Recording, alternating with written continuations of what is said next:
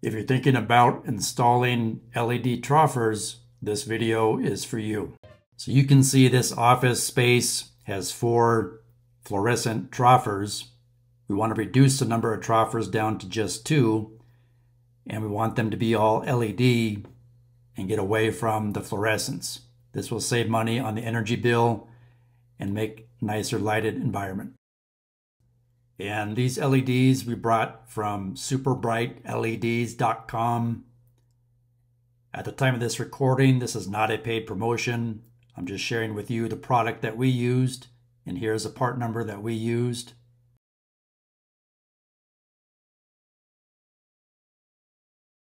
So let's unbox this unit. Nice looking troffer, lightweight. There's one Phillips head screw that holds on this little access panel. There's your hot, neutral, and ground wire. Black is hot, white is neutral.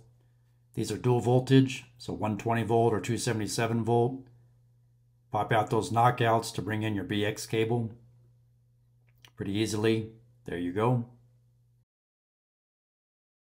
Now with the power turned off to this lighting circuit, we'll go ahead and remove the old troffers and then start installing the new troffers.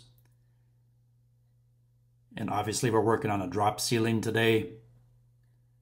So basically with the power off, you'll disconnect the wires going to each troffer, remove the troffer from the drop ceiling, install the new troffer in the drop ceiling, and reconnect your wires.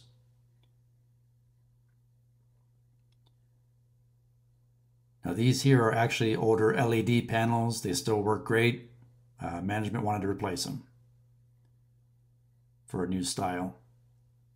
So I'm going to remove these LED troffers, these panels. And again, there's BX cable running to all of these. That's a flexible metallic type conduit.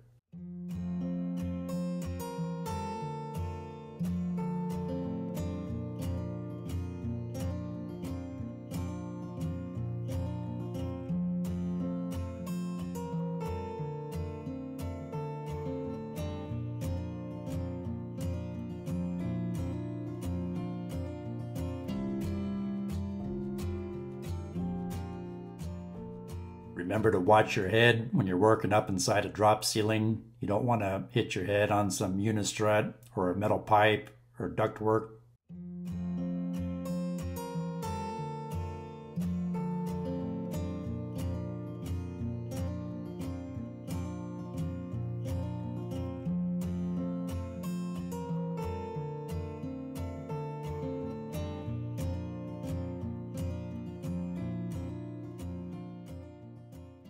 Okay, now we'll go ahead and install this first new LED troffer. Again, they're lightweight, easy to install. They just sit right on these T-rails. And these are the connectors I'm choosing to use that work well with the BX cable. You push the BX cable in, the connector itself is a push-in style connector. Makes it quick and easy. Let me show you how.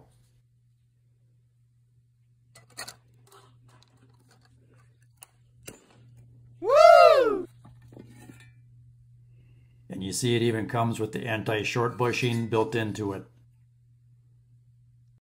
And here's what the BX cable looks like installed in that connector.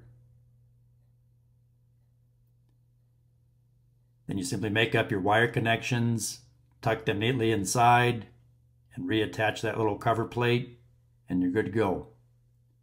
There's a light installed with the power back on. Here's one of the other troffers installed. Great thing about these specific models is you can see you can adjust the Kelvin rating and the power usage of the light fixture by simply moving these switches. Wow. Last but not least, on the emergency circuit where the light stays on 24/7, we're going to be installing this LED driver with backup battery. It tells you here where to hook up which wire, so it makes it fairly easy. You can see all the wires are color-coded and labeled. So if the power ever goes out, this backup battery will keep that light on for a certain period of time.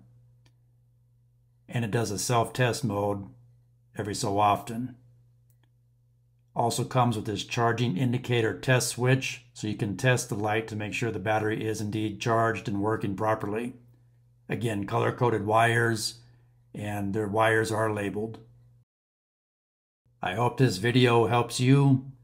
If you got any value from it, please consider subscribing. Helps the channel move up in the YouTube algorithm so we can help more people with their maintenance and repair tasks. Please like, share, subscribe, leave me a comment, and thanks for watching.